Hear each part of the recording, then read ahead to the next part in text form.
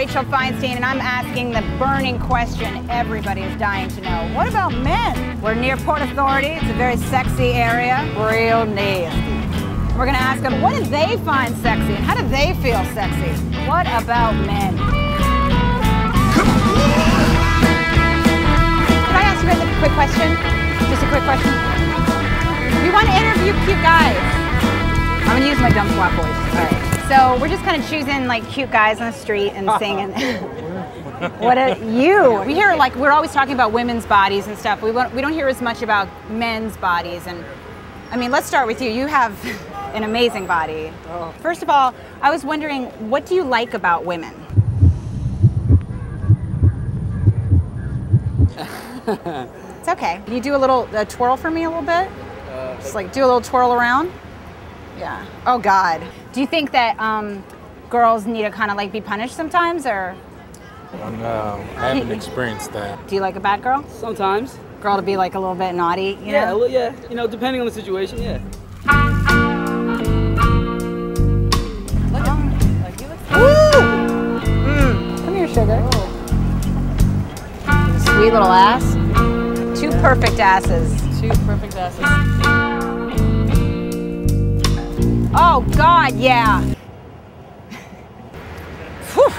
I'm sorry. Can you kind of show me a little bit, do something with your arm like that or something? Tease me a little bit. Tease me. Yeah, just kind of say, yeah, do a little roll like that. Oh God, yeah. I'm gonna just show you, if you don't mind, could you hold this for me, Muscles?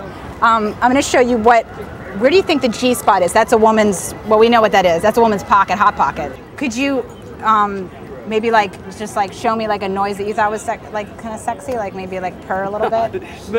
Maybe we could do it together, maybe? Like both do a little kind of a meow purr? A meow purr? How would that go exactly? Just kind of like meow.